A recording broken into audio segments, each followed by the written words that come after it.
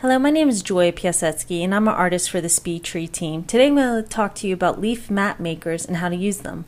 A leaf map maker is a file that helps you create a material texture of a branch system with multiple leaves.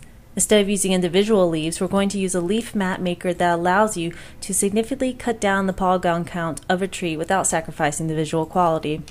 It is hard to make leaf textures with more than one leaf without spending half your time in Photoshop, but the Leaf Map Maker allows you to create many leaf maps with variations ranging from the quantity of leaves and branches you have on it very easily.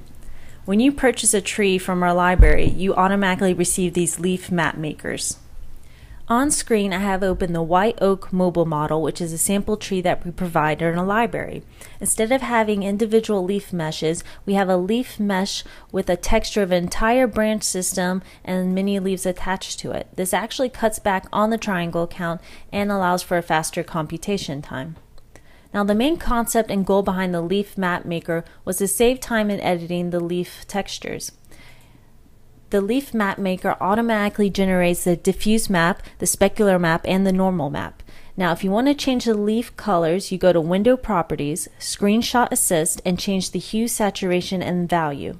I'm actually going to change the leaves from a green springtime color to a reddish yellow fall color.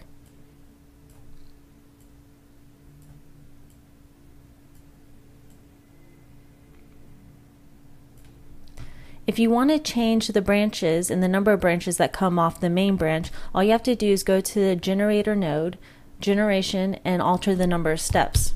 You can also make individual edits by clicking the node editor and moving that branch or leaf up and down.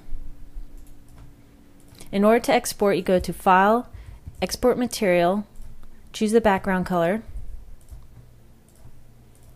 then export it into your desired location, and then import it into your model.